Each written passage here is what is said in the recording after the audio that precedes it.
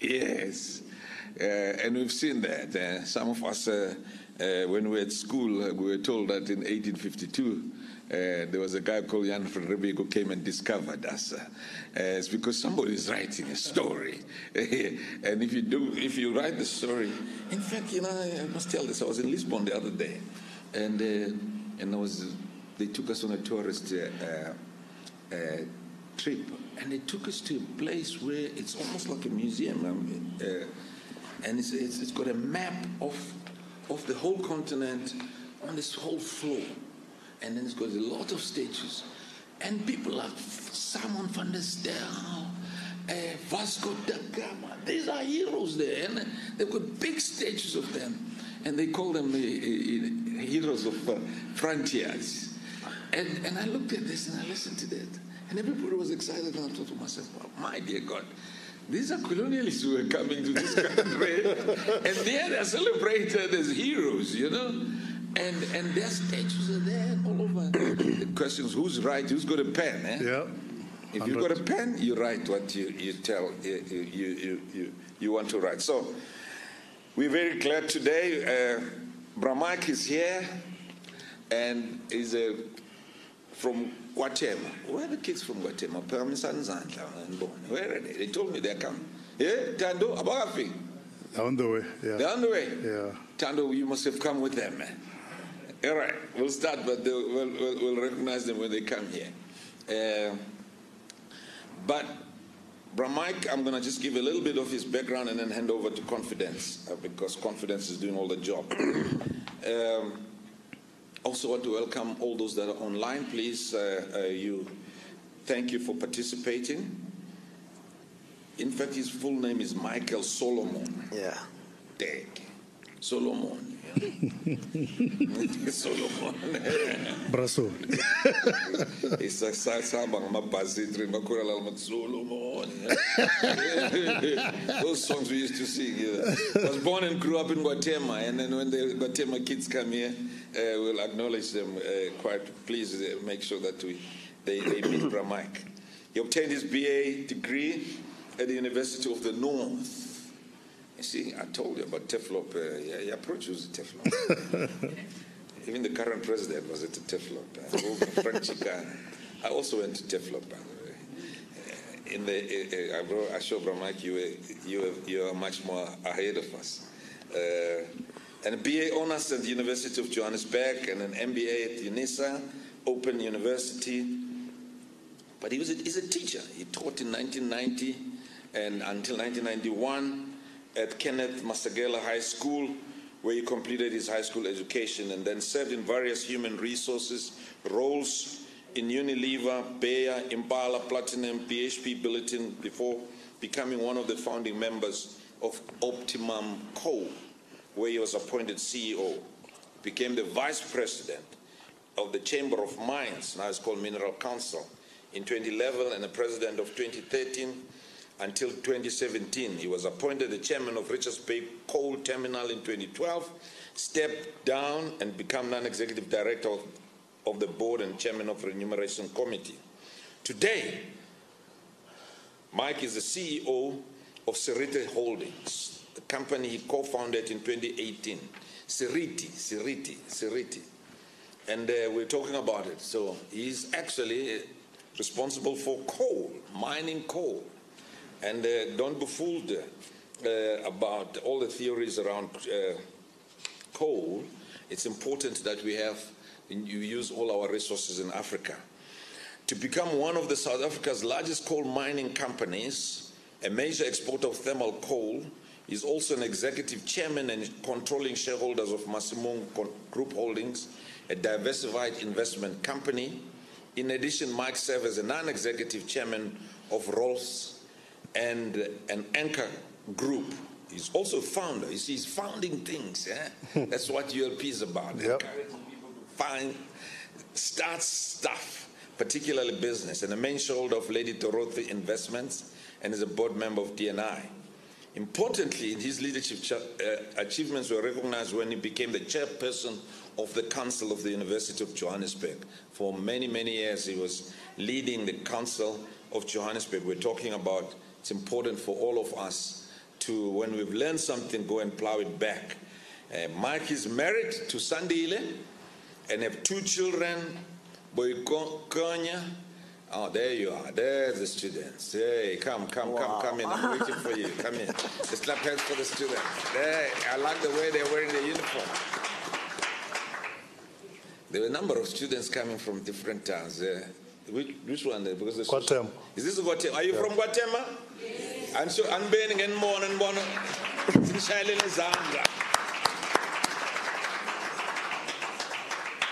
Ubra Mike will tell you that he also was born and bred in Guatemala, so you're coming to listen to your own. And they've married 2 children, very good. And Okuliso, grandmother was raised by a grandfather, so Dorothy Teke, and his mother died when he was a kid. So you have no excuse. Ngintandane yazi abanye thola ikhehle lidala selithi hayi ukuthi mina ngintandane yiko ngihlupheka kanje hayibo hayi ngazisitshela na intandane lo muntu yeah ay and I've never met my father, you see, and I like you saying this. My commitment is to be a great father to Boykanya and Siamo, a loving husband to Sandile. I cherish that thought. Wonderful. Confidence doesn't need any introduction. Confidence pioneered the ULP Authors Forum. He runs his own publishing company, so if you want to publish your own book, you're welcome. He's published my book, so I know that. He's done a good job. But I'm really passionate about the work he's doing. Well done. Let's give Confidence a round of applause. And at the end, I'm told that you will get this book. The future of leadership is collegiality. Is that right? It's That's there at the end. Correct. Correct. Yes, sir. Thank you. Go for it. Thank you. You know, at ULP, we believe in giving people their flowers. And I think it's important to mention that earlier this week, in the financial mails, they announced that WBS, West Business School, came out as #1 tops in 2 categories: schools that employers know well and school considered for executive education. So that is listed #1. And I know that is due to the leadership of this man right here. One thing I love about Prof is that he's a visionary, and when he started there, this was the exact objective. He said, I want to take Wits Business School back to the top, and he's doing exactly that. Can we just honor him again? Mtate Teke, you've been welcomed, but please allow me to also welcome you to ULP Authors Forum. Thank you, thank you. In doing my research, one of the things that I was firmly able to establish is that you're not a Catholic priest. I'm not a Catholic priest. You're not a Catholic priest. However, I want to start our conversation with a confession. Okay. So in my early years, I went to a school called Sejadipudi. Sejadipudi, those who know Sepedi will translate. Sejadipudi. And at Sejadipudi, we were taught English Kasipedi. Yeah. And when I read the title of your book, I understood it to a point. Sure. And then I went back to my Sejadipudi English. Yeah. So for the sake of those who are like me, who were taught English Kasipedi, or maybe English Kasevenda or Kasizulu, I know the Tsonga guys are fine because Changani Shulongwa here. But for the rest of us, can you please explain what collegiality is and why it's so important? So I think let's start with your problem, because you come from Limpopo. And I'll not just... So when you go to Durban, you struggle to say that, and we don't understand your Yatepe. Yeah, Yatepe, yeah. Tepe.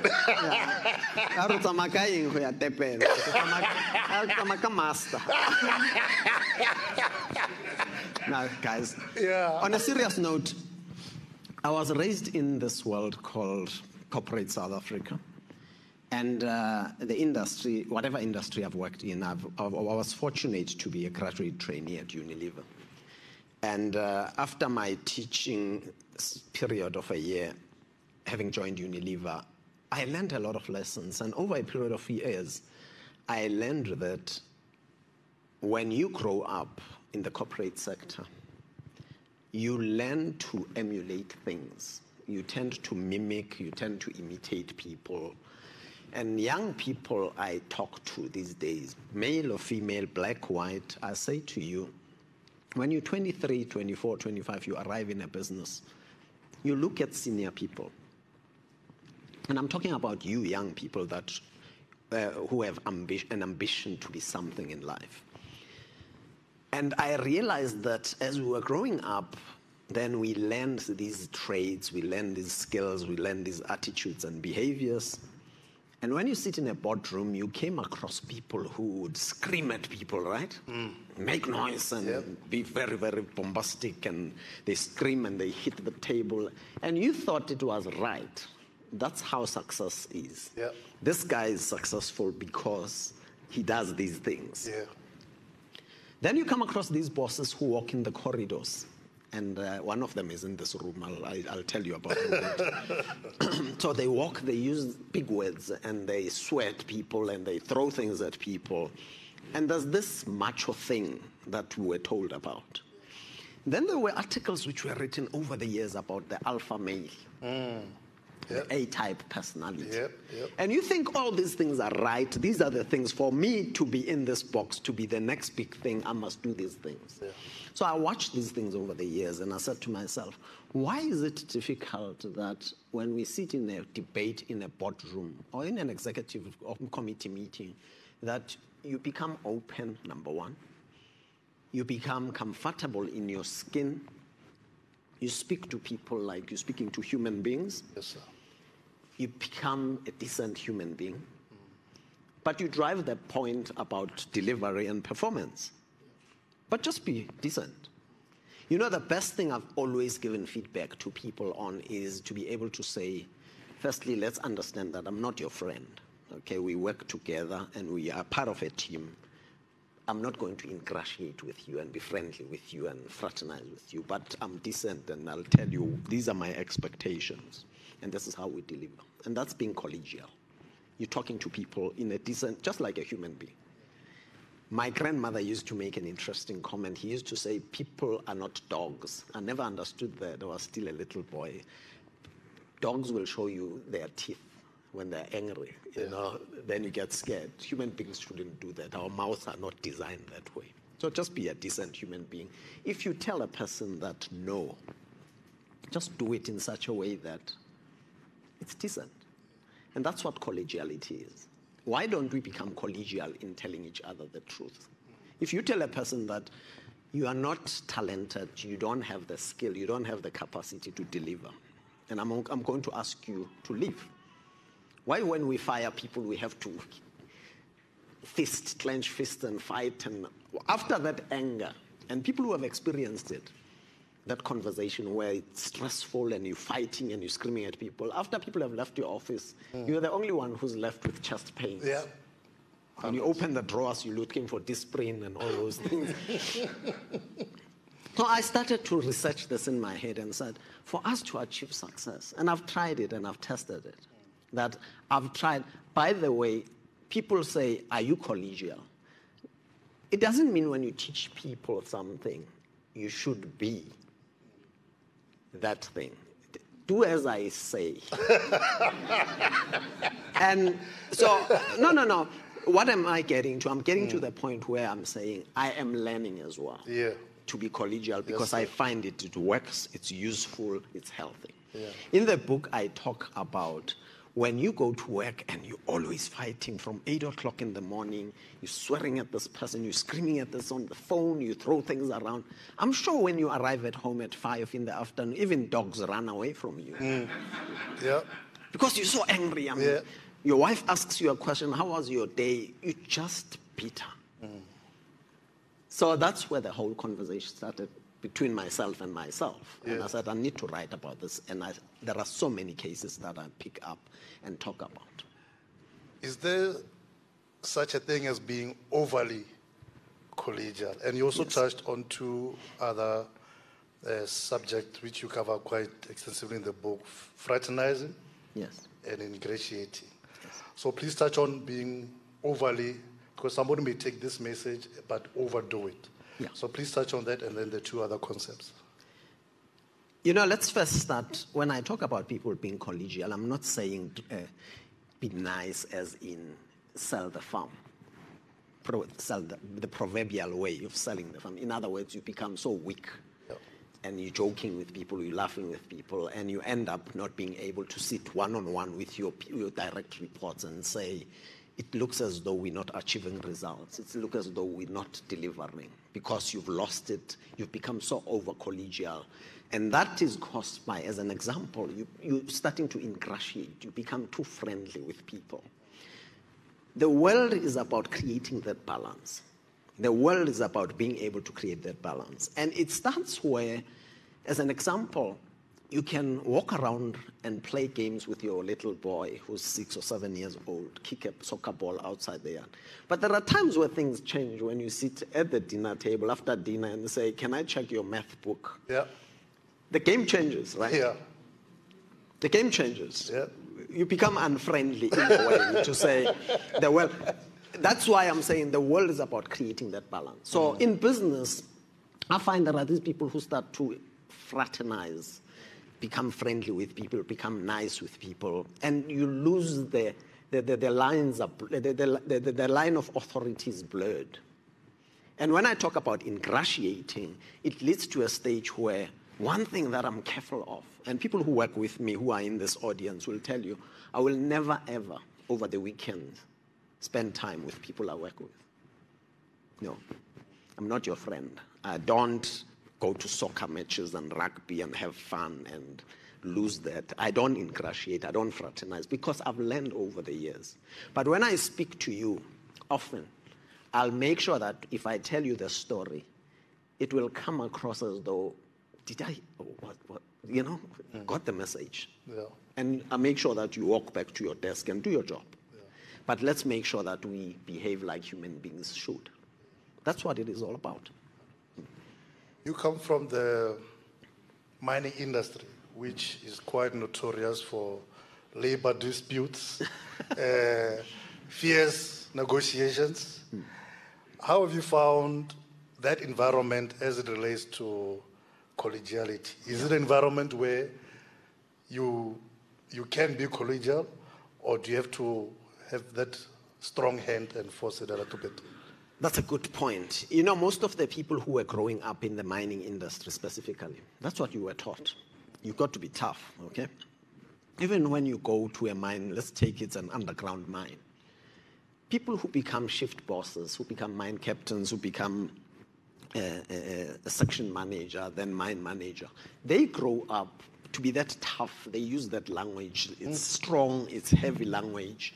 And that is why when you talk about women in mining, in the mining industry, there has been at some stage the struggle for women to survive in that environment. But they are doing well now. Yeah.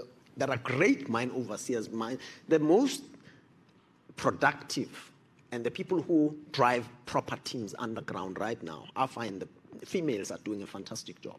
But people to grow and become a general manager, that's the language you were taught. Be tough, don't take the word that starts with S. Yeah. And the F word is all over the place. Yeah. And you toe the line. Yeah. And as you grow up, you think it's right. I'll give you an example, and I mention again a section in the book where I worked for a company where the CEO used to wear white shirts every day. White shirts only. And he used to wear a vest. So you could see the vest inside the shirt. Do you get that? I do. And I noticed, and I learned this over the years, that young people who are aspiring to grow, they dress like him. Right? No. They dress like them. Vest. Yeah. And I noticed that as we grow up in the mining industry, people end up walking like that person. There is a big listed global company, I won't mention its name. It's a listed mining company. Go and do your research. The juniors who came after the really, charismatic CEO, a really powerful, charismatic CEO. Heroic CEO. Proper CEO. Yeah. They walk like him, they speak like him, they're just like their CEO. Yeah. Because probably they watch this and they think it's right. And that's what I'm talking about. Say, the generation we're raising now of young people, guys who are aspiring to be great entrepreneurs, to negotiate, it's tough. To negotiate a transaction is tough. I've brought in a young man here who works with me in negotiating transactions. You end up fighting with people. But because you are growing up and you've learned over the years, at my level, I've learned to be able to become and be able to say, let me be collegial, let's have a conversation. And what I mean by that, in a transaction, you are able to say, listen, I don't like your transaction. It's not a great transaction, and it's a no. But because you've become so friendly with people, you start to sugarcoat conversations. Yeah. No, we'll come back to you tomorrow. And you're raising people's hopes, right? A person says, I think I've got a transaction with Mike. Yeah. Instead of just being nice and say, listen, I like your story, I hear your story, but guess what? It's not going to happen. Yeah. That's a beautiful point. It reminds me of a quote that says, it's better to be a warrior in a garden than a gardener in a war.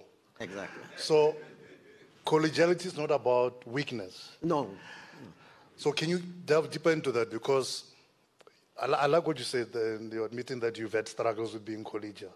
But it means there's a toughness within you that is able to come out when necessary. Is that part and parcel of being collegial? There's one thing that, and please, it shouldn't come across as if I'm arrogant. I must confess that when I was young, the arrogance part of me, it's there. I was born arrogant. No, honestly, but I've learned over the years to manage such things. Yeah. What I mean by that is, because I was raised by a tough grandmother. My grandmother was tough, but one thing I'm proud of, my grandmother was never abusive. She never abused anybody. She raised me properly. By the way, I'm writing another book now. It will come out very soon. I talk about her a lot. My grandmother was so strong a personality. So I know I am a strong personality. That is why success for me is not negotiable. When we do things, we fight hard. But the fighting is different. The fighting for me is about grit. I don't walk away from things. I don't walk away easily. If I want something, I am going to get it. But it's the way I approach things. And those are the lessons I'm sharing with young people to say, you think back, you step back, and you say, slow down now. Just be decent.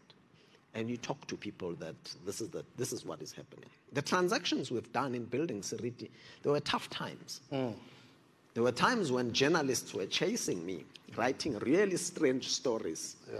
And somebody asked me a question and said to me, Mike, are you angry about some of the articles that have been written? And I said, you must remember, some of the people who do those things are sick people. They need help. So, do you understand? I do. Had I been a different person at the time and approached it differently, I would say, let me fight back. Yeah. Let me write back as well and respond. I've grown up to reach a stage where I am relaxed about being able to approach tough conversations and tough things. So to answer your question, that grit won't go away. The strength that my grandmother gave me and the challenges that I've faced growing up in Guatemala. And I think Prof. Khatebe is right to say, you come across people saying I'm an orphan and the like. For me, I don't care about that. I don't know my father. My mother died when I was a little boy. But the fighting spirit in me, nobody will stop me. Nobody. I want to delve deeper into that. You know, when we, as young people, when we look at people like you and you're at the mountain peak, we sometimes fail to understand that the mountain peak, there's a foot where that mountain begins. So can you take us back to your upbringing and talk particularly about some of the challenges that you faced growing up? So I was raised in Guatemala, in Springs, and as I said, I was raised by a grandmother. We were really poor. There was nothing at home. I mean, my grandmother never worked, never went to school. But the first thing I must share with you, and it's in my other book, you'll read it one day. My grandmother used to wake me up at 3:45 in the morning. And I would hear the stove. I would hear that now she's making the fire. And I would wake up and she would prepare the basin with water and help me wash and walk with me to school. Those who come from Guatemala will understand and relate to this. There were 2 Tswana schools in Guatemala. There was a school called Sechaba, which was not far from my home. For some reason, I was taken to the furthest school called Fred. I don't know why. And she used to walk with me in the morning and leave me there and come back home. And in the afternoon, I'll find my way home. The second fascinating thing about that is this. During school holidays, because we were a big home with cousins, lots of cousins. We had so many in the home, in our home. My grandmother never stopped waking me up at 3:45 during holidays. No, honestly, now I reflect on this thing that she will still wake me up. I'll dress up and sit and watch people going to work. So that is ingrained in me. The people who work with me will tell you, I still am. If you want to talk to me early that morning. In the morning, you'll catch me right. Wow. I'm strong at that time. That's when my day starts. That's the first thing. The second important thing is, guys, I struggled in the township with my complexion. I'm sure you understand. So I call myself a pavement special because, guys in the township used to ask me that question: are you colored? If you grew up in a township. Yeah. And they used to call me names and all these different names because they never understood. I don't look like a black person, right? Yes, sir. You'll think I'm colored, right? Yeah. And if you came across me, you'll speak in a different way. Yeah. And that somebody thought was going to be an obstacle. Muzikuzwayo, who's a friend of mine. Yes, sir. He's grown up with me and he's always said to me, Mike, the resilience. Yeah. Because if I was somebody, I would have run away. It was difficult. Guys, I played soccer, people will give me names. It was just difficult. That's the second part. The third big thing was a decision from my side that I told my sister that I wanted to go to university. And my sister said to me, hey, it's difficult going to university. Firstly, you need to pass matric. The second one, you need money, and there's no money here. How do we do it? And I used to tell her that I am going to university. University, that's where I'm going. And she said, why? And I said, because everybody gets a degree, right? Yeah. And I want to have a degree.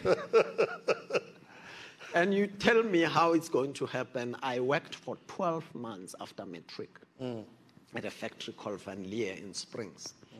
And I managed to save money to take myself to university. Wow. Unfortunately, that was after my grandmother had passed away a long time ago. Unfortunately, I never failed at school, so I sort of managed to get my way around things. I was not the brightest kid at school. But the biggest thing I look back on, it's one thing and one thing only. And I want black kids, white kids, children, guys, you must be gritty. You need to fight. I find the generation I'm seeing today, and it worries me, it's the weakness of the heart. You scour the land and you look for weaknesses. You look for opportunities that are easy. Guys, nothing comes easy. Every time, all of you want to own a small corner cafe. I have no issues about those small things. Please don't misunderstand me. I just want you to build big things. Big things. Amen. My pain, confidence is, I'm sorry to belabor this. No, please. My pain is, I look at the JSE today, and I'm saying, I'm not seeing a young black person who's building something and come to us and say, I want to list this thing. It was a concept, it became an idea, it's real now. I want help. Everybody wants to start.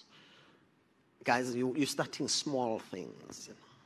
And those things make you angry. And when they don't become successful, then you start to resent life and you start to resent other people who are successful. It's that fighting spirit that I don't see. We don't fight, honestly. When Anglo put up their assets for sale, and somebody who's sitting in front here is smiling, I know, because I told him, I said, I'm going to buy these assets. And Anglo put a hefty price on these assets, X billions. And I said, I'm going to fight, I want it, and we'll do it. And Doug has been with me for 18 years. He's our CFO. He's worked with me since 2006. And it's those small things in life, when you come across an ambitious chartered accountant who says to you, I'm going nowhere, I'm following you. When we left Optimum, Doug Gain said to me, Mike, I'm on your coattails. I believe in your dream, I'm following you. And it's 2023 now, we're 18 years. He's the CFO of Seriti, and he's a multi-paid. And those are... the point I'm making is that these are the people I'd like you as young people to have other people believing in you, not believing in yourself. In other words, the young people who can carry the hopes of others. You don't do those things. And that's basically how I was raised. I mean, you had a very successful corporate career, and you may find, I think, many of our audience, and if you're listening online or watching online, please post your questions and we'll direct them to Mr. Teke. Also, our in-house audience, please come up with some questions. We're going to have a dialogue at the end. But where a lot of young people find themselves is they find themselves in that cozy corporate environment. You've got your qualifications, you're rising up the corporate ladder, and it's comfortable. How then do you transition from that comfort to the challenging and often discomfortable world of entrepreneurship? And how was that journey for you in particular? Well, firstly, what do you want in life? There are people who would want a career where they will go up to 65, and after 65, they worry about preparing their will, start to put together the policies, and make sure that the funeral policy is paid. No, but it's serious, right? You worry about those things at that age. Then there are people who want a job. They just want a job. They execute the paper that comes past, you put a stamp, it's the job. There's nothing wrong with that. For me, it's the hunger of people walking around restless. In 2004, there was a conversation going around where I worked. I worked at BHP Billiton, and there was a big conversation about BEE, we need to sell assets and all that. And the question I used to ask is, if people in your organization are starting to look outside, what's wrong with me? Why don't you sell these assets to me? I know them, I've worked with them. I started in coal mining the same probably time with somebody in this room. Honestly, we know what has happened. If you asked me about any mine, probably you woke me up at 2 a.m. I'll probably tell you about that mine, right? It's the experience that we've gathered working in these corporates. And I'm saying to the young person who is in that environment, look around. What is it that's going to make you happy? What's going to make you feel like that aha moment? And for me, that's what I've always looked for. I don't have connections. I don't have, when I say connections, in the past you used to be asked, who do you know where? Mark Kudifani, the CEO of Anglo American, said to me, I'm interested in talking to you because we have interacted in the Chamber of Mines, now the Minerals Council. And I'm interested in understanding how you can turn ABCD around because I think you can do it. That's when people start to believe in you. Now, that's where I'm saying when you are inside that corporate, and as a young person, if you have a corporate career and you want to retire and look after your pension, there's nothing wrong. It's fine. Do it. That's how your epitaph will be read, right? Yeah. Everybody will read your obituary and say, that's fine. But there are people who are restless. And for me, I have that restlessness in me. I am a very restless human being. You talk about, in the book, people who inspired you through their leadership. And there's a couple of individuals that you mentioned, but there's two that stood out for me. Your former principal, who later became your boss, and then your boss, I think it was at BHP Billiton, who saw the entrepreneurial spark in you. Sure. Can you talk about those two individuals and maybe expand on others? Yeah, I've written about several people. Mr. Vusi Debese was the principal at high school. And the school was not far from my home. And he used to call me and sit with me. And all the time, he used to really hammer things in me about attitude. He said he liked my attitude. And he understood that I didn't come from a great family. That is the way I dressed and the like. I didn't like fashionable clothes and the like. Yeah. And he used to say to me every day, and for some reason, I'm sure I mentioned it in the book, he used to call people Mazambane, you know. Yeah. And he knows your name, but he will call you that, right? Yeah. And he used to drill in me. And at times, I had this thing of, when I see his car, he used to drive a maroon Mercedes-Benz. It's like I would run away from him, you understand? Yeah. But he just used to come. Yeah. Listen, 1, 2, 3, 4. Every day it was like that drill. And I fell in love with his attitude, his spirit. And truth be told, I used to ask myself that question, why does this man love me? And then when I finished, I was supposed to go and start at Unilever, by the way, in 1990 in Durban, at a place called Hudson and Knight. And I didn't, and I started looking for a job in Joburg. He's the one who said, come, you must come and work here. Wow. And for a year, I worked for him. He was a principal, and he would chase me all the time. You must dress properly. You know, the tie. Yeah. He wanted me to be a gentleman. Yeah. Then the second person is a gentleman called Philip Hechter. He was the chief operating officer at BHP Billiton in manganese business.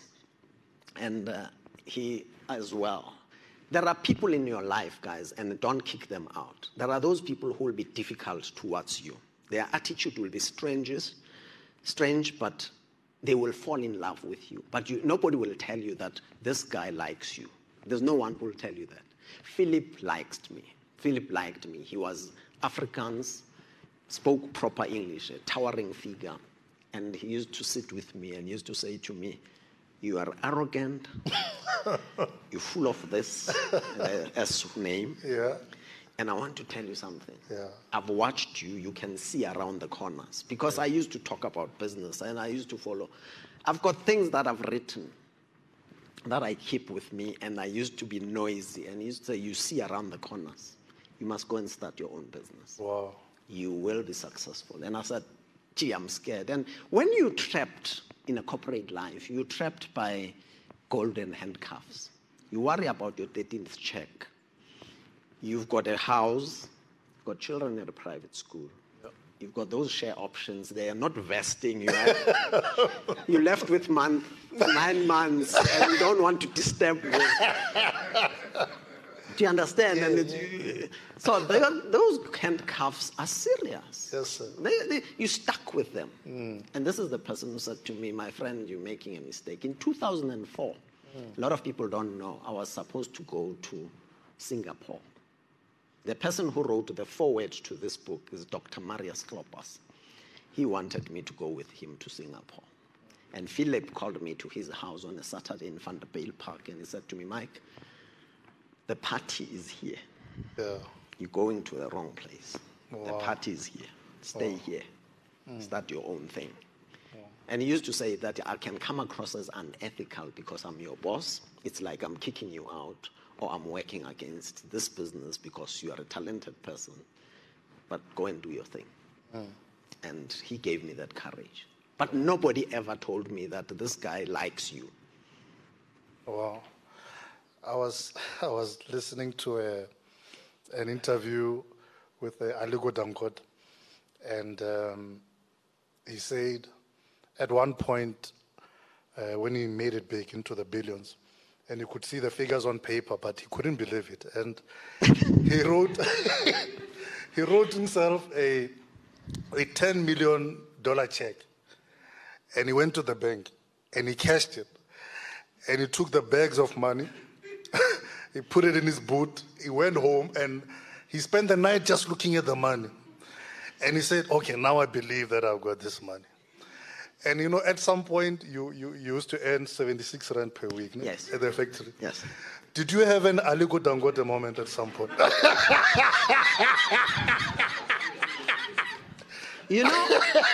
You know, when I was growing up in Guatemala, I was walking from Fred Habed in the afternoon. The sun is hot. Carrying my bag. There was a red car in Guatemala, an Alfa Romeo Giulietta. Oh, those years. I don't know. I know the street in Guatemala, Cataza Street. They used to park this red car. And I used to see cars, but this is the car I used to watch and say, something about this car. And when I grow up one day, must have a red car. You know? Yeah.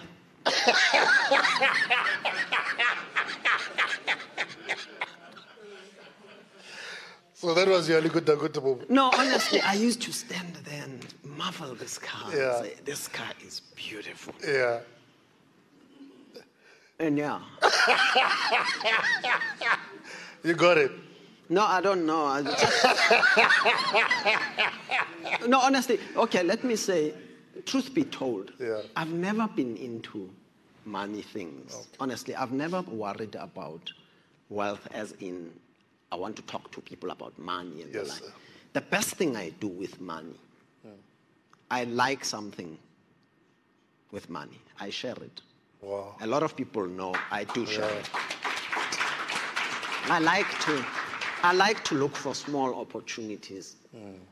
The things that make me happy are things like when you give somebody something, not because they are poor. No. It makes you feel good when you stand in front of the mirror that I am able to give somebody a rand and still feel good. Yeah. I'm not bankrupt. Actually, it comes in multiples. Yeah. That's my Dangote movement. That's beautiful. Yeah. Just on that, what are the things that you want to change in the world or in South Africa or in Africa? One of the big things that I'd like to change, number one, for me, it's young people. I think we're not doing enough to take young people by the hand and guide them and help them through life. That's number one for me. Number two, it's the legacy of people are poor. You know, people are hungry. And at times, there are people where I tend to watch it, and I drive with several people, and I say it all the time when I go to the mines. And when I meet somebody, and you say, but why would the world be so unfair to this person? Yeah. Why? What happened? What happened to this journey? You meet a guy who's standing at a shop and is asking for money. Have you ever asked yourself, but why? And I watch those things and I want to change them. It's just that we don't publicize these things. There's a young girl, I won't mention her name. She comes from Guatemala. She's finishing her degree to be a medical doctor. And when I sat with her, I said, what do you want to do? And she said, I want to be a specialist one day. I want to be a medical doctor. And I said, let's take that journey. Let's see. And the journey is ending this year. The point I'm making is that you will come across these people who come across us, but what happened? And it's that change that I want to make. And the last big thing for me, I'm worried about our country. Because when you travel overseas, I see how other countries grow. You know, I was in Singapore in March. That country hums. You know, it's humming. You know, guys, I watch you as South Africans, and I'm going to tell you a painful story. I went to Singapore. Last week I was in Switzerland. And I look at these countries and I say to myself, my God, one thing about us as South Africans, we are poor travelers. I'm sorry, guys, you can quote me. It's fine. What I mean, you won't survive in another country. Right? You won't survive in any neighboring country, any country. I'm not saying anything about those countries. I'm saying you, as one of us, we are citizens of this country. And I'm saying if we were to break this country and destroy it, where would we go? Where would you go? And that's my dream. My dream is, I don't want to be a politician. I'm not going to take anybody's job. I'm not going to stand at the podium and wear a T-shirt. I won't. But my dream is, together with Professor Khatdebe, Mr. Katle here, these are the people with deep pockets. We need to change this country. Guys, I'm telling you, ladies and gents, when you go to countries like, you walk in Geneva in Switzerland, you say, my Lord, if we can get our country back to just to be what it is. That's my dream. Oh, can you give that a round of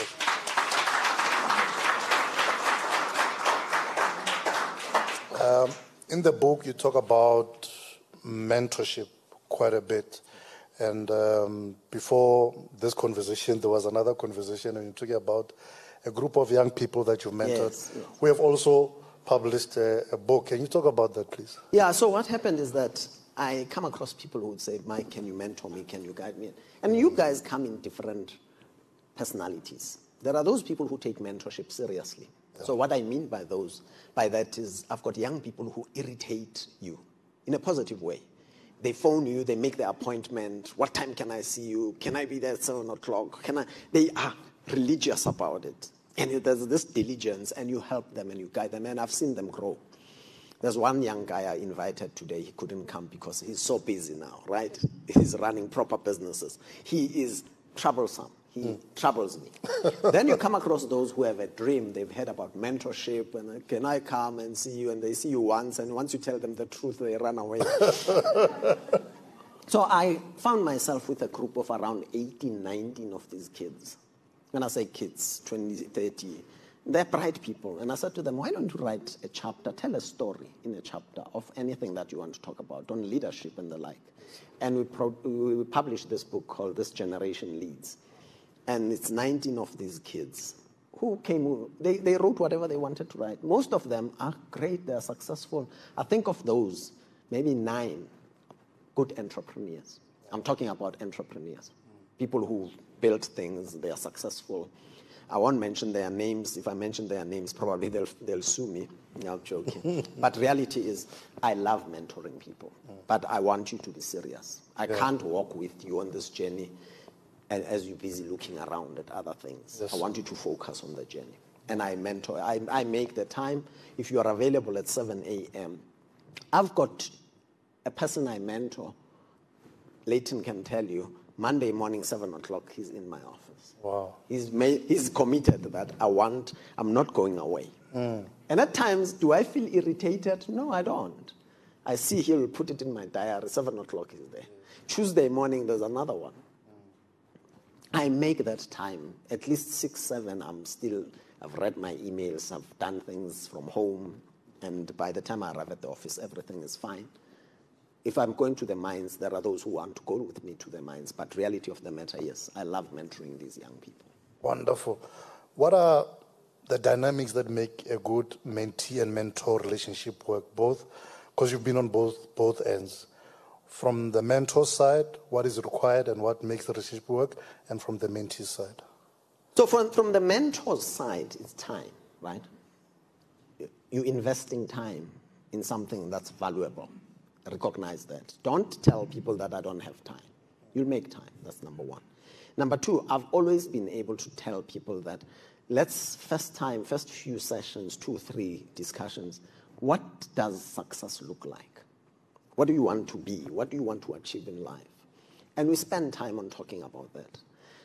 And the third big one, it's for me, I would always say to people, there are boundaries, but our conversation is going to be boundaryless. I'm going to end up talking to you about, I'll give you an example.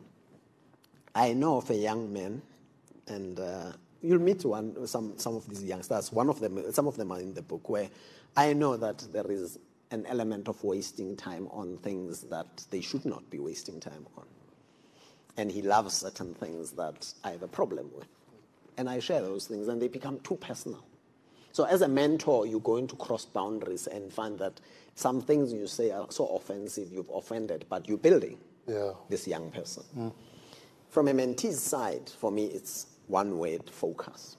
Do you want to be focused on what I tell you and share with you? Or you coming because, oh, I wanted to meet Mike, you know? And you get disappointed because some of the people who want to meet me, they see me maybe on television. When they meet me, they meet the short guys. They thought I was a tall guy. So a mentee, for me, it's about focus. Are you focused? Do you want to achieve what you want to achieve? Because I don't have time to waste as well. So for me, it's that time thing, the ability to say, what does success look like? Why do you do this? What do you want me to do for you? Wow. You're somebody who's obviously very busy, successful, and the concept of work-life balance. You're a family man as well. How do you do work-life balance, or do you find that sometimes this side is falling, sometimes this side is falling?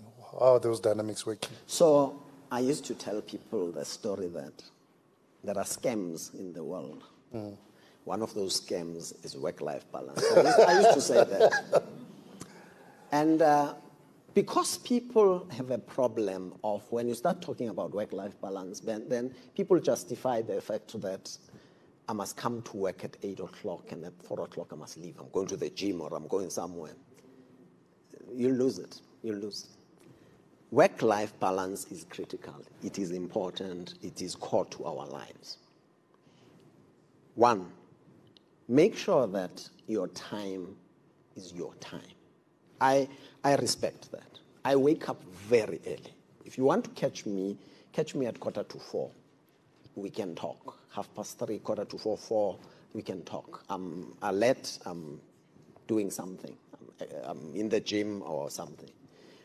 If I go to the office, I make sure that I'm balanced. When I come back home, I listen and have a conversation with my wife. I listen. It's things that I've learned. It's not things that I was born with as if I'm an expert. No, that's balancing that life. Yes, sir. But the biggest regret in my life, one, I regret that I never took advantage of the opportunity to drive my kids to school. Never. And when now I wake up, my children are finished at school, I notice that there's a bond, a very strong bond, and a language between my wife and the kids, which I'm not part of. You're not part of that cycle. Because these guys used to travel together in the car, back in school, everything. They know each other. They know what they talk about. You are an outsider. Don't miss that opportunity. I missed it. The third big thing, people talk about health, ladies and gents. The discussion that Steve Jobs talked about in the past, there's a conversation which I amplify to people that when you go and do blood tests, you know, you can have a butler at home, you can have a chauffeur, you can have a security guard, you have a driver, you can have anything, a chef at home. The day the doctor wants blood tests, he wants them from you. You can't send any of those people. It's you. Wow, powerful. I went to hospital to visit a friend who passed away because of cancer. And it's somebody I loved dearly. And when he was lying there, that's where you notice that you're on your own. People visit you because they have nothing to do that afternoon, or the match has just finished, Orlando Pirates has just beaten some Thank you. And you say, let me go to this hospital and see this person. Don't ever think that maybe, people will come and visit you on your own. So your health, your health. So one, if your doctor says, I want blood tests, you can't send anybody. Two, when you're lying on that hospital bed, you are alone. And there's something I've learned over the years.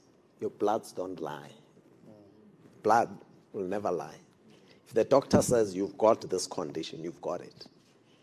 So make sure that you look after yourselves, and that's where work-life balance comes in. Watch those things. What you do in the morning when you wake up, You go to work and make sure that there are conversations that happen healthily at home. I've never in my career and in my life, even now where I have the opportunity to do what I want, I will never ever leave my office and go anywhere else. I go home. Yeah, like if I have an engagement, I'll do that. But if I go home, because there's somebody I've left there who's been with me for 31 years. Yes. Oh, beautiful. You've mentioned the mighty Orlando Pirates, the Buccaneers. And that brings us to the topic of soccer. I know you're an avid soccer lover. There's a rumor that the corporate world almost lost you to soccer. Yes. Because you were just that good. So people don't believe that. Anybody who comes from Guatemala with my age group will believe it. Yeah. Kikhatle doesn't believe it. When I was a little boy, I played football. Amazing football. Wow. A lot of people used to say that. And when I was growing up, a lot of people used to say, you must go and play professional football. You're going to make a good professional. In fact, during COVID, I used to get bored. And I used to play soccer, and I took a video and I sent it to a friend, and this friend put it on social media. Yeah. And I got a call from Bruce Whitfield one evening and said, Mike, is this you? Anyway, yes, I did. I played football. And when I was at university, I decided to play football. And I didn't know that there were people who were scouting for football players from Mahoelereng Motherwells in Mahoelereng or something. Yeah. And I went to play football, and I told my sister, I said, you know what? I think I'm going to play professional football. And my sister said, it stops now and here. No more. Wow. Stop, finish school, no more soccer.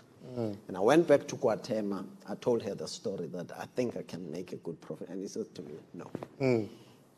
No football. Yeah.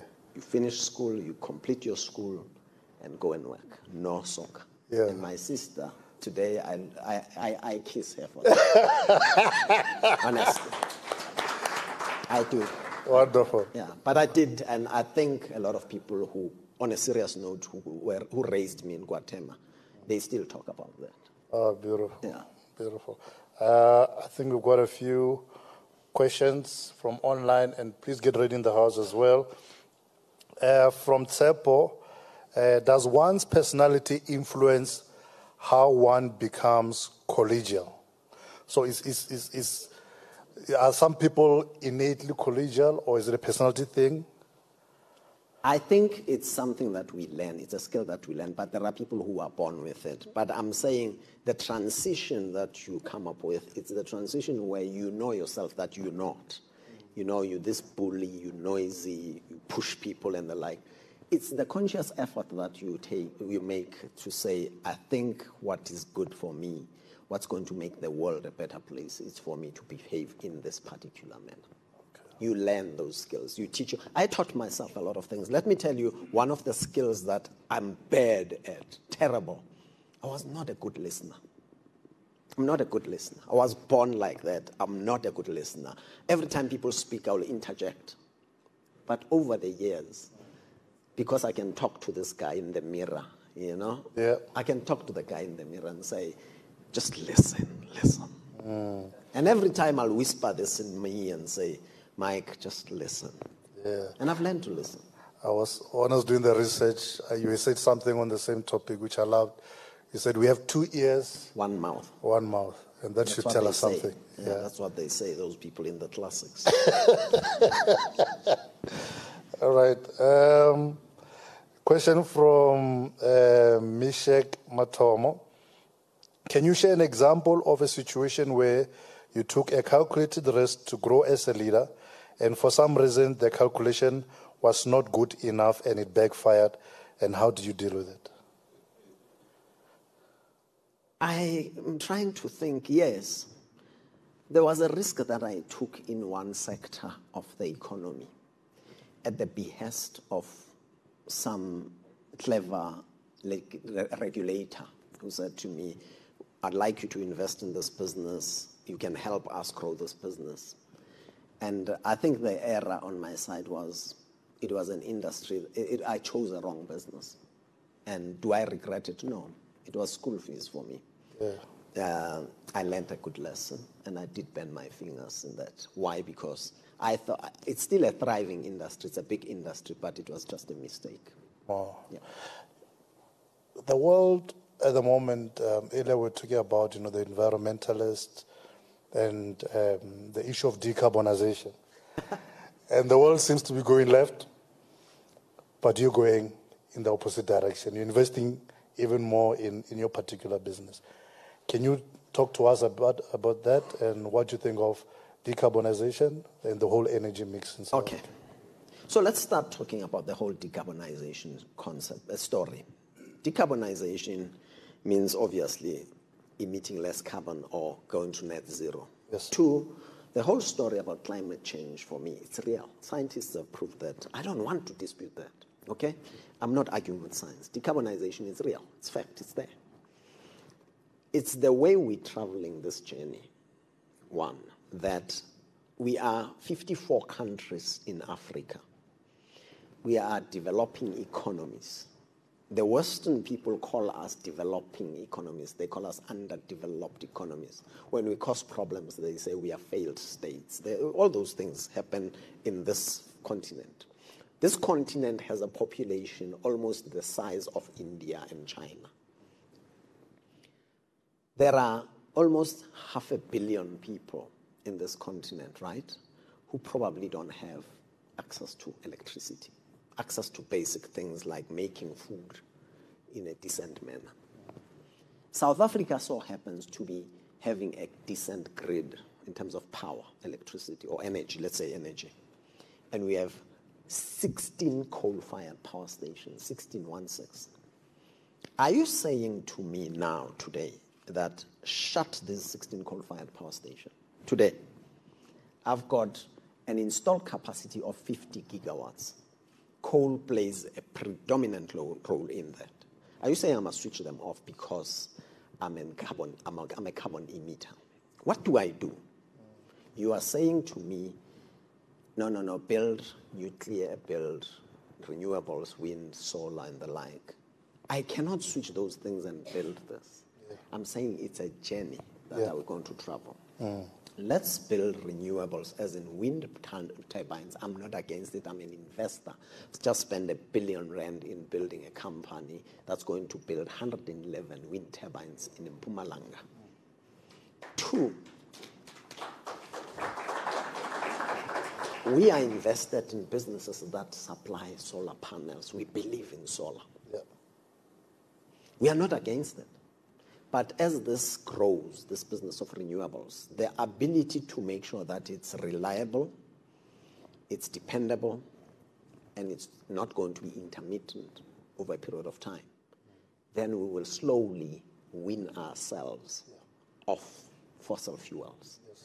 But fossil fuels will still be here for the coming 40, 50 years. That is why I'm still investing in them. Yeah. There are 15 coal-fired power stations that are located wherever they are located. Around them, there are mines that feed them with coal to burn and produce that energy, and so that the electrons can come through the grid. There are human beings in those communities who live in those communities, who depend on those jobs. And don't ever argue with me and say, Mike, those things are killing them, right? I understand that there are health issues that come with it. The cars that are on the road here, they emit a lot. People want to live, people want to develop, people want to grow. But let's not kill our continent by speedily saying we'll close this thing whilst we're not perfect on this one. If we can master the art of renewables. Right now, we are load-shedded. We are stage 4 today. And we have 16 coal-fired power stations, 16 burning. If you shut them, what would load shedding be? If we don't have an elaborate renewable strategy and renewable infrastructure that's already established. That's my dream. I am not an environmental denialist. I am not a fossil as in dinosaur. I am not against climate change. I'm not one to sit in front of television and say That is why it's raining like that. I understand science, and we have to decarbonize. Yeah. But it's a journey that we must responsibly traverse. If Germany has a problem with its electricity, it's easy, and I might be wrong, it's easy for them to tap on France next door, who've got nuclear, and they can import power. Where do I import power from the SADC region? Tell me. I've got 1,000 megawatts I'm getting from Kahorabasa.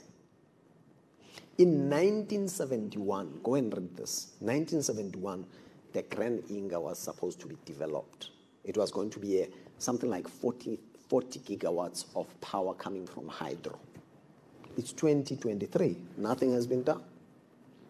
And you come to me and say, I'll dictate to you that I want you to live your life this way. That's my dream. Wonderful. We'll take questions from the audience. Yeah. I think it's...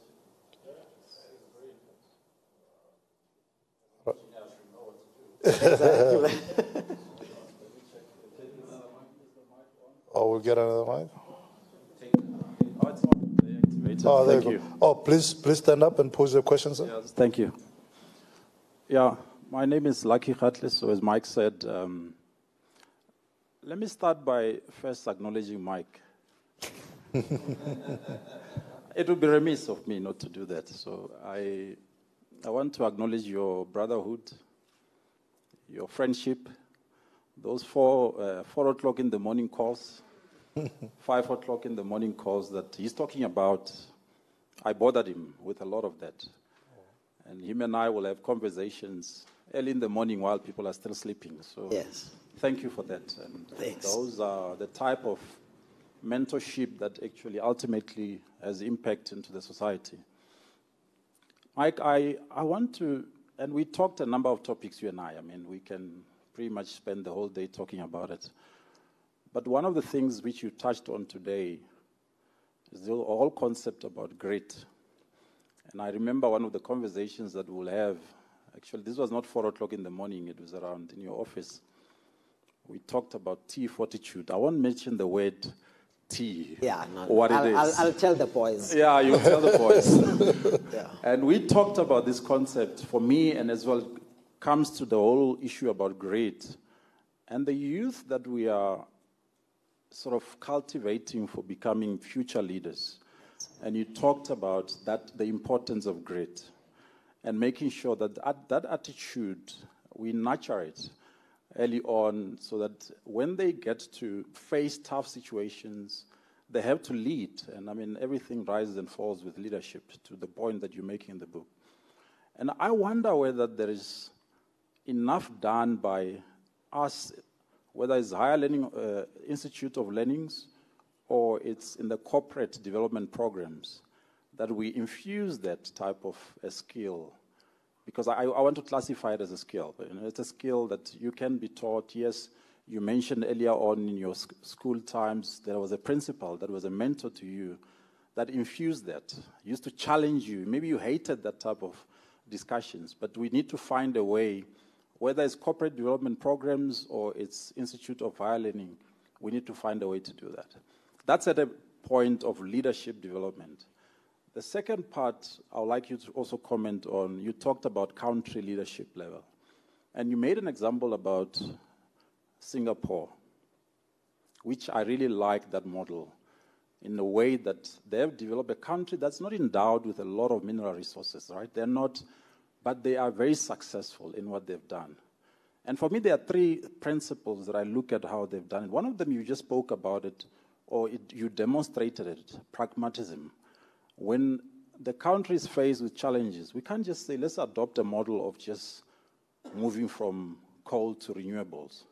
We have to be pragmatic about the solutions that we develop. And one of the things, if you look at Singapore, that stands out for me: meritocracy, pragmatism, ethical leadership. Those 3 principles, if you look at South Africa today, maybe you can even touch on meritocracy and look at, are we putting the right people in the roles to lead in the concept that you talk about in your book? And I'm still going to read the book. Sure. But I've had the summary of it in your discussion today. And it really touches me because those are things that I believe are needed for us to make our country that we love, all of us. I'm sure many of you that are here today love this country. I don't have a second passport.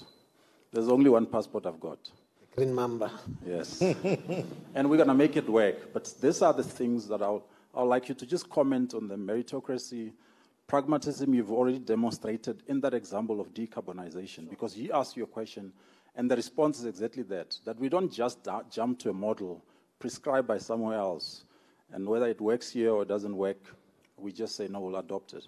And the issue about ethical leadership in the context of your book around collegiality, because for me, that collegiality talks to cooperation, talks to companionship, talks to all those words that comes to as synonyms. I just wanted to talk about those points at corporate level and also the country level within those principles of meritocracy, pragmatism, and ethical leadership.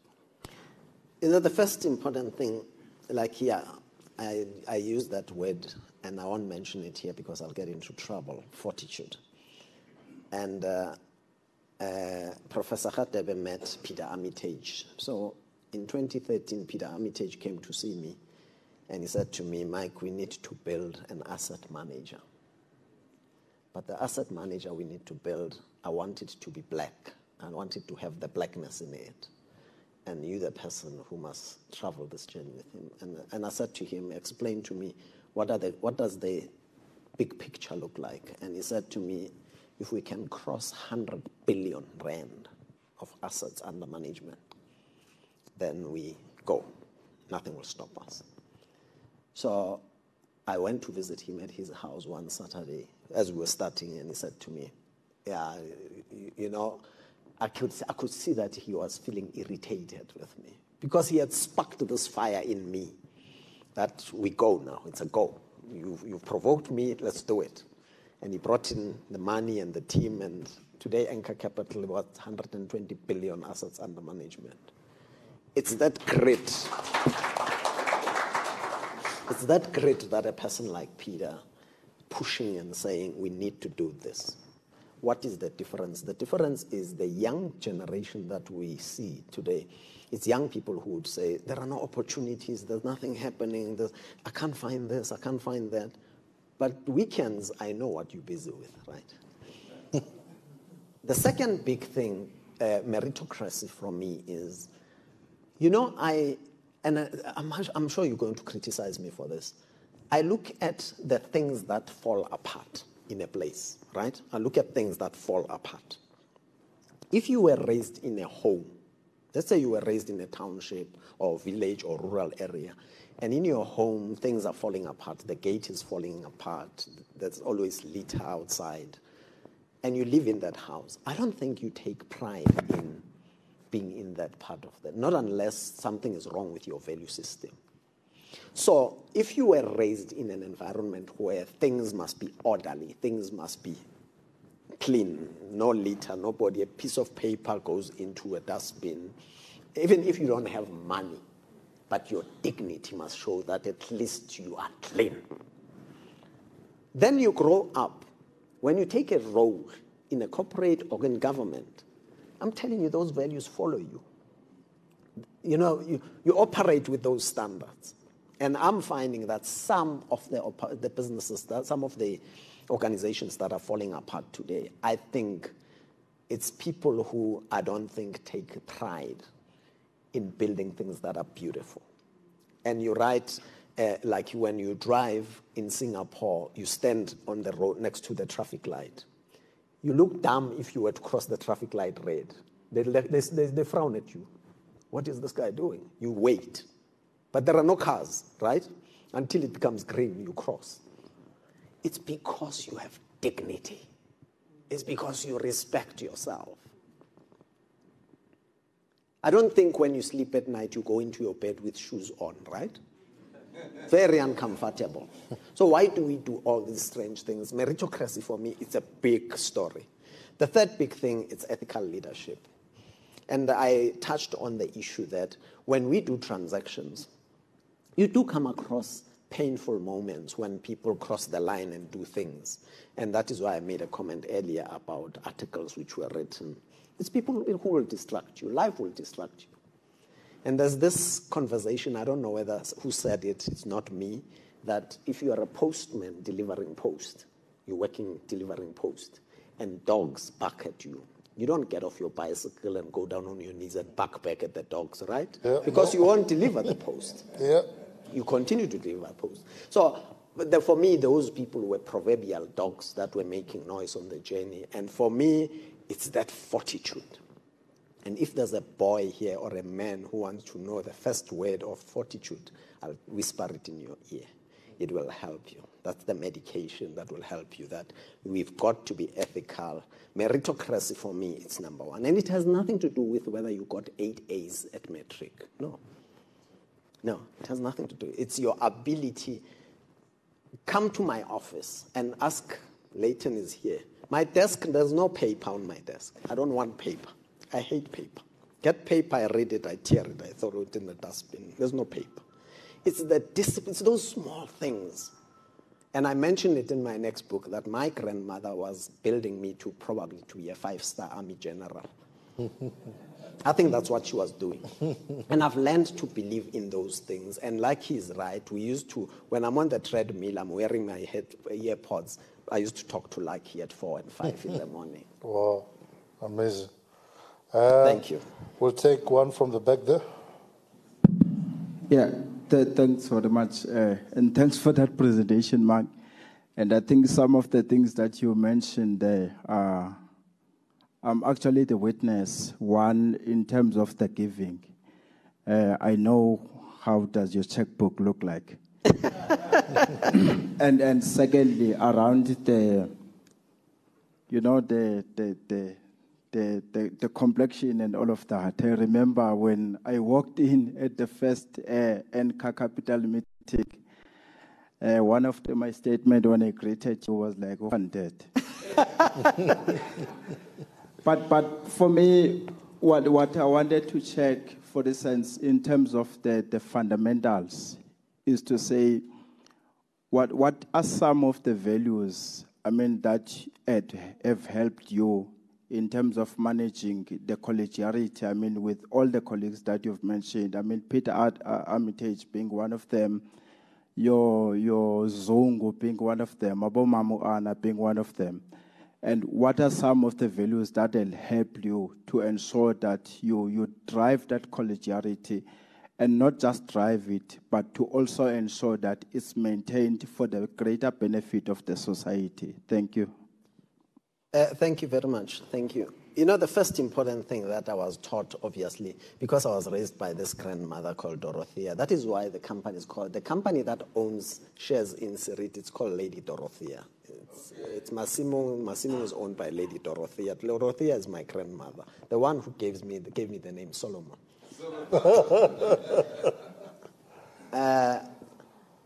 One, it's respect. I've tried my best to stay respectful. I've tried my best to stay humble. I must tell you a story that there are times where it's true that power corrupts, and absolute power, you become corrupt when you're powerful. And I'm proud of something that I feel strong and grounded about. It's the respect my grandmother taught me. I'm good at being able to control certain things. You won't see me doing there are things I don't do.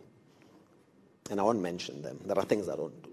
Because I still believe that my North Star, that guardian angel, my grandmother still sees that. The second thing is, I don't take it as if I'm arrogant. It's just out of humility that I'm a hard worker. I work hard. Yes, sir. I work hard. I finish my assignments. I write at night. I wake up in the morning. And something that I'm grateful for is that my health has responded positively, thanks God. I don't know what would happen tomorrow, but my health has responded positively. So hard work, respect, and the last big thing is just that humility. Yeah. I've never gone around and I don't like talking about money. I find it's just not comfortable. But just that respect, it will take you places. Wonderful. So we're going to rotate, went to the back. Now, let's, the gentleman, the white. Sanibonani ekhaya. Yeah. Baba uBhungane siyayibonga le ngxoxo emnandi kangaka nobaba uTete. Uyasikhuthaza thina sibuye lokishini. Ubuyekazi. Ubuya kwaThema bengisebenza eThema kulonyaka kodwa ngibona izinto ezinhle kuleya ndawo. Ukuthi ubuye lokishini kuyasikhuthaza thina. Mina ngibuye Soweto. Ngi-outer set Dobsonville. You come across to me wena baba uTete sengathi uyakwazi ukukhetha. Number one, angazi ukuthi ubungenwe yini ukuthi uzibone uthisha ufundisa unyaka owodwa uyeke ukuba uthisha ungene in the boardroom. If I were to be your biographer, I will say from the classroom to the boardroom. Ngoba uyathusa baba uTete uthatha inyathelo ezinzima. You come across to me as someone that knows how to make the right choice at the right time for the right purpose. Bengithi ngizongishayelisa.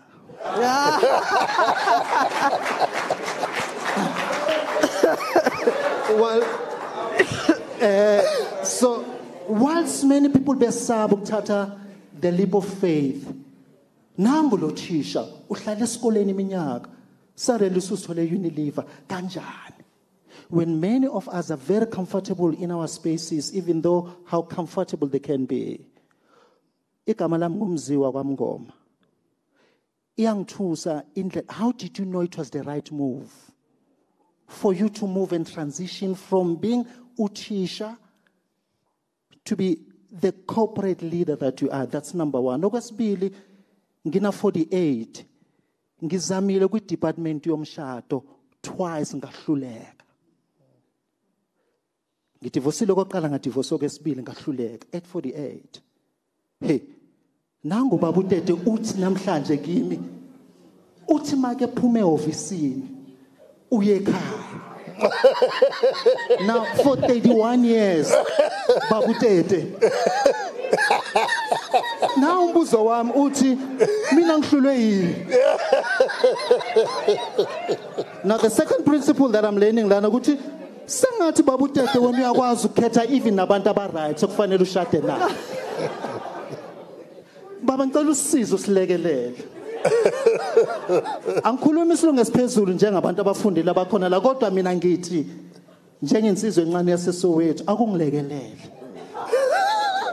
Ukuthi ngimazi kanjani lo nkosazana ukuthi uyena wangempela yini. So that ngithi mase ngiphuma kule kampanyana yami engivusile ngivesane nge straight ekhaya. Umziwa kwaMngoma ngicela ukuthi ngihoxe ngalawo magama.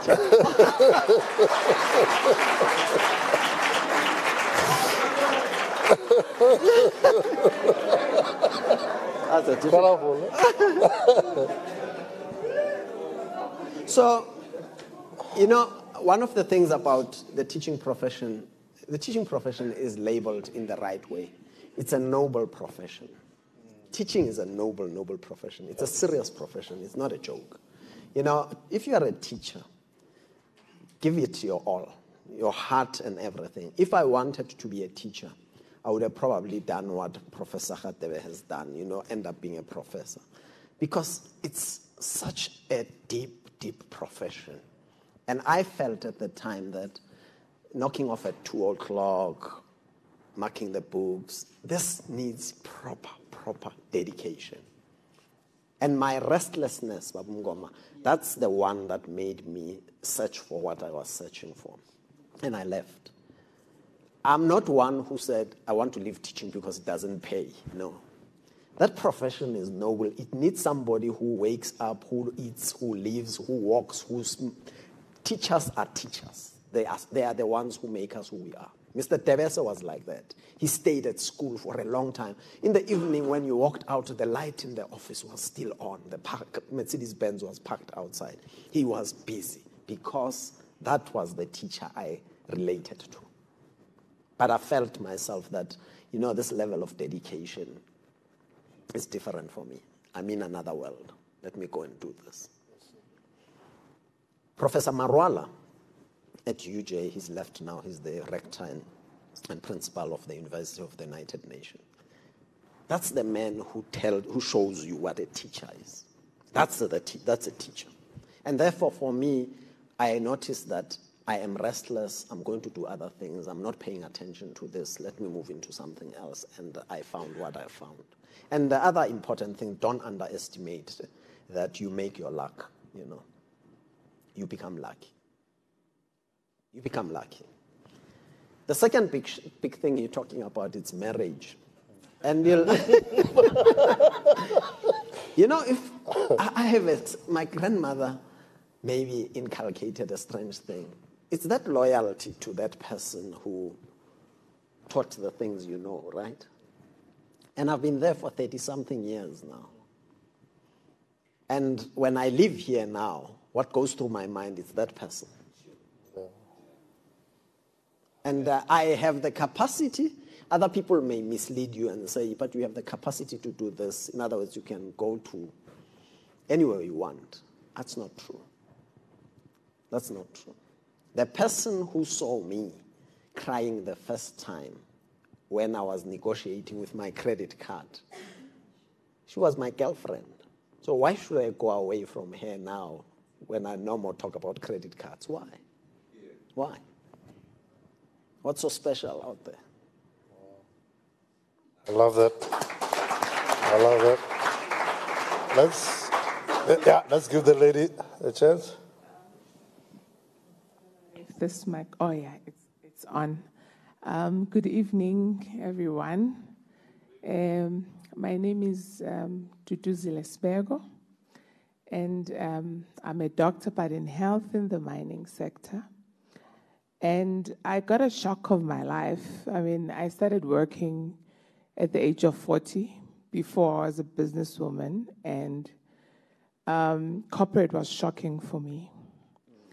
And the reason I stand is because collegiality, I started to hear you talk about this on a YouTube clip with Dudum Somi, and I thought, I want this book. Where can I get it? Because I can relate to the things that especially us in mining, the words S and kicking, and it's our daily bread. And having come from the medical background, you think you've got grit, because you've seen it all. But the level of the safeties and the fatalities that we go through, gosh, I've never been in such a high-pressured environment in my life. And then there's these things that we write, the values and things that we do for the JSE to look good, carbon efficient and, the lies. Okay, it's not really lies, but, we have to comply. But part of it is that it's this concept of women in mining or women in leadership. It's the concept of diversity. And we talk about it. We have safety values, diversity, inclusivity moments. But I think none of us truly understand that so that we can embrace it into our culture, our corporate culture, or whatever businesses that we're in. And that's where maybe my question is going to be centered. That as women, or maybe people of different, there's different types of diversity groups these days. I think we have papers that have shown that companies that have got diversities do better. But I think the practicality, we talked about pragmatism, of that hasn't really manifested, particularly in the South African businesses. Women, how do we make our presence felt in the boardrooms. Our voices had, just as normal leaders, by the way, not because we're women. How do we navigate the dynamic of the boys' club? Because as a mother, as a woman, there are certain limitations that you have, in the sense that, you know, if you have to go to a meeting, for instance, at 9 or a Saturday engagement, you still have kids to take care of at home. And that is a reality for most women, that sometimes it's almost like you have to pretend to be a man as if you don't have kids, or, you know, so that you can make it, and pushing hard in this where you really have to give it your all. How do you navigate that? I'm very interested in those values. Okay. Thank you. So the first thing that I want to, the other point that I want to touch on, obviously I'm not perfect. I make my own mistakes, lots of mistakes. I trip over things. But one of the big things that I've stopped using years ago is the word diversity. I don't like that word. Diversity for me, it's a word that says we are a group of people, we drink together, and then we say, we don't look this, we all look the same, right? We're all wearing pants. Let's get somebody who wears a dress so that we are diverse. It's wrong, I don't like it. My view is the word that you mentioned later, inclusivity. Do our hearts allow us to be inclusive in our conversation, in our behavior, in what we do, in how we eat, and all those things? Therefore, underground, when you go to a mine, you will relate when you see a team of men. Historically, I mentioned in the book when I talk about Fanaga law, everything was about Madoda, right, Lucky? Yeah, Madoda. It starts that way. Everything, that's how you addressed each other. When a man stood up underground to address you as a team, Madoda, you know, that's what it started with. It became a culture of exclusive club. It's an exclusive club of Madodas. In fact, in Fanaga law, that's what we talk about. There was a time when strikes were broken in industrial relations, when people don't believe in, as an example, a trade union, as an example, in a specific place, then they would say they'll elect 10 Madodas to go and talk with management. That was the language. Let me share with you, Dr. Svego, right? The game has changed. The young women underground who are mine overseers, mine captains, section managers, are amazing. I won't mention them here openly from Siriti, because then you'll come and recruit from me. Yeah, somebody will phone the company next door to me and say, go and recruit them. The women who are underground are taking over. And it has changed our paradigm and our mindset, because we believed them that they will be, this lady must be a secretary in the office. The game is they wear PPE, proper PPE. They walk the same place. They do the things men do, and they speak the language. I'm talking about the language of mining, as in delivery, lost time injuries, tonnages, costs. They talk the language. They are there. If you were to ask me for advice for women specifically, the mistake I believe women, by the way, in the mining industry, we've got 2 black female CEOs right now. Mpumi Zigalala runs Kumba Iron Ore. Dr. Nombasa Tsengo is running Exaro. So we've got black female CEOs, proper listed companies, and in the billions. The mistake some of the women make, it's my observation and I'd like them to, it's when women want to walk like men. Figuratively and literally. I expect you to keep your femininity. You are a woman. Wear your nail polish. Wear your makeup. Remain a woman. Don't walk like us. It's not the standard. Be yourself, but be included. Part of the collective, part of the group. It is happening. It is slow. It's not happening that quick. But there are huge opportunities for women. But to say the industry is tough, yes, it is tough. It's a tough industry. Thank you. Yes, young man. Good evening, ladies and gentlemen. Oh, sure. Hello. My name is Leshon Olokomu. I'm an engineering technician, civil engineering technician right now. And I wanted to ask, in terms of collegiality, when you are in a position or when you're not in a position of authority, how can you use that in terms of teamwork, where you're working with a team that is not as motivated as you are, and you are trying to pass on the same performance that you are trying to push, and also inspire the rest when you're not in that position of an authority, and how to use that? That's an interesting question, because in the book I talk about toxic people and toxicity, you know. And people who don't have power or who are not in authority and they're part of teams, for me, the gospel that you spread is this gospel of a positive attitude, being able to participate in a collegial manner rather than being toxic, because toxicity is the one that destroys things. There's a book written by Professor Coutier, and I mentioned him in the book, where he talks about you become so stressed because being toxic, you end up, you're just an angry human being, right? Anything is a rumor and you spread wrong messages. And even if you know that you're spreading untruths, you continue to spread them. But you know that what you're spreading is wrong and you're destroying a team. But people who are strong, who are performers, great attitude, and you don't have the power, it's your ability to spread the positive message, which I've always encouraged people to do.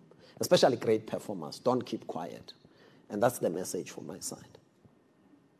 But if you continue to spread the things that you know very well that you're peddling a lie, but you continue it spreading and you're selling it. Wonderful. Young man? You save the best for last, isn't it? Sanmonani. My name is Taton Zlo, and I have more of like a request, more of it being So please just bear with me. I'm a bit nervous. I heard the gentleman here, Ubabangapa, speaking on taking a leap, you know, and it really touches me because it was 2.5 hours walk it took for me to get here. Wow. You know, coming from UJ, and as I'm walking and I'm about to reach here, I recognize the roaring sound of this engine. You know, I've read somewhere where it says your subconscious mind is more powerful than your mind. There could be those little things that, you know, are happening around you, and maybe you get to remember them later on. But this engine, I realized that it's the engine that was roaring when I got this notebook at the Black Business Council, and it was a car waiting for Mr. Teke. and I turned back, it's Mr. Teke inside the car. Right? This thing, and then he entered. Which car? A white BMW. White BMW at X3. Okay. And the number plate starts with a K. So, Mr. Teke, I started an initiative at UJ whereby we evaluate public policy. And ours is to, you know, deliver successful policy implementation. And our main focus is improving the infrastructure of education in South Africa. So I completed a short course on the Sustainable Development Goals, passed with a distinction, 93% average. And then, you know, one thing led to another, whereby on Monday, the ambassador of Sweden to South Africa came to UJ, where there was a journal launch, and being told that Sweden is leading in innovation in all over the world. And also I've researched on them in terms of implementing sustainable development goals. And they are leading in the whole world. And my interest mostly lies in education, because they have high literacy rates, especially tertiary education. You find that all the women in Sweden, especially in higher education institutions, have attained their degrees successfully within a period of 4 years. So I have a dream, actually, to go to Sweden and learn it more practically in terms of how they implement these SDGs, right? And I'm kindly requesting you, Mr. Teke, to enable this maybe crazy dream of mine to actually go and spend 2 weeks at one of the universities in Sweden and get to learn in terms of how they've localized the SDGs so that I can craft a model that we can also implement in South Africa. So you want me to pay for your...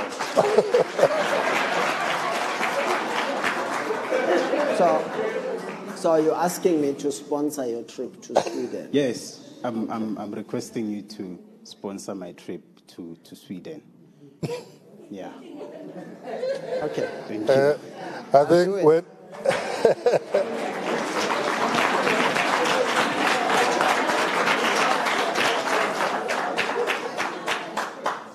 Okay.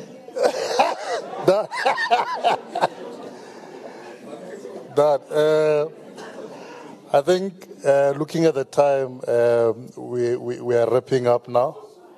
It's going past my sleeping time. It's past this. I think the young man, when he started, he said, "I'm a little bit nervous." And I wasn't sure why he's a little bit nervous. But towards the end of his comment or question or request, I understood why. But well done on your bravery. And it's going to happen. That was brave. That was brave. Mr. Teke, as we close, I think your grandmother was very prophetic when she named you. Michael is one of the archangels and is known for bravery and fighting. He's a warrior. And then Solomon, noted as the wisest man who ever lived. And I believe you embody both of those personalities, and we really thank you. You started as a teacher. You're still a teacher because we learned so much today, and you will continue teaching. So can we just stand up and honor him, please?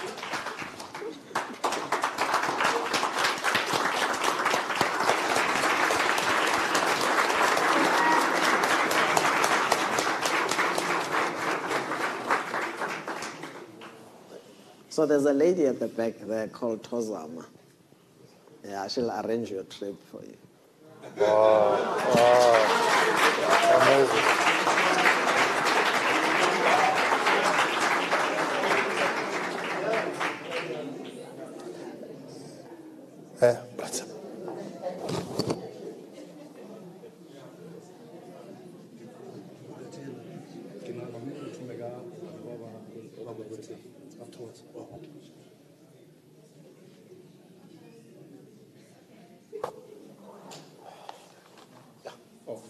Thank you very much. Can we give confidence a round of applause? Wow.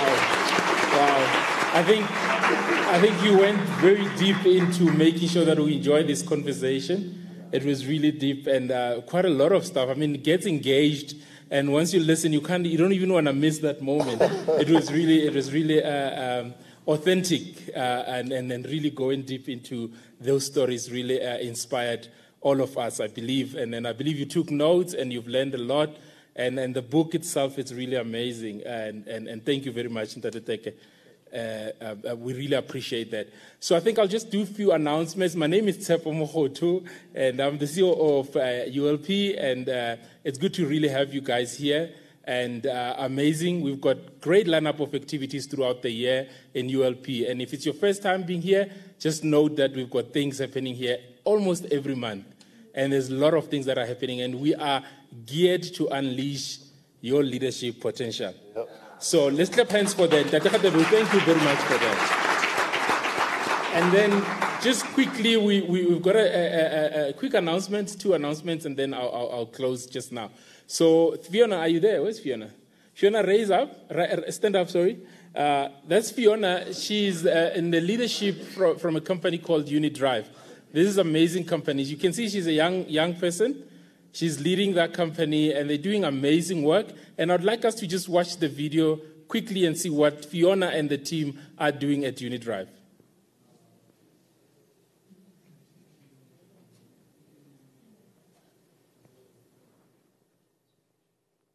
It's based in the East Rand, close to Kwatem.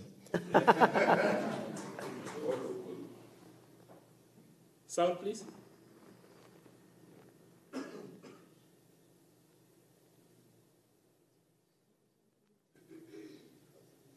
We normally say spa.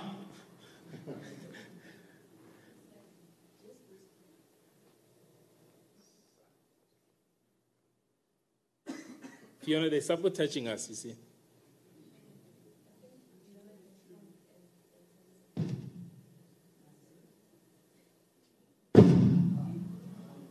Okay, just a second, let's see. There you go.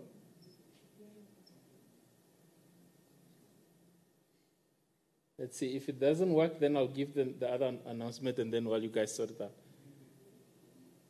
Great, thanks. I think let me give the other announcement while you guys try to sort it out. Thanks. Can you please fly the other slide? So we're in the month of August already. Happy Women's Month. Okay, awesome. So we really mean it in ULP, and as such, we've got a great lineup program. We've been doing this for the past few years, and we've got a Empower Women in Energy Leadership Summit happening right here. So this is a really great initiative and happening right here. And if you've never seen such a wonderful leadership summit with women within the oil and gas or energy space, this is a place to be. This place gets transformed, and you won't even believe that you're still in Midrand. So I want to urge you, register. The details are there, ulp.com/empower women. Please go on and then RSVP now. If you're late, you will stand outside because this place gets packed. So I urge those who are here to please register. It's happening on the 9th of September. So we're letting a lot of the guys that are doing activities in September to go ahead, and then once it's finished in September, nice and fresh, we're going to have this wonderful activity. So RSVP, make sure that you come. We've got a great lineup of speakers that will be here who are already in the energy space, that are in leadership, and they'll be here. You'll be able to interact with them and get a lot of information around what are the opportunities, what's happening within this particular industry. So I urge you to really join in with us on the 9th of September. I wanted to make sure that you diarize it and it's there, and instead of me reading it for you. You've diarized it? You've diarized it? Yeah. Awesome. Let's see if the video is working now. Okay, they say it is. Let's check.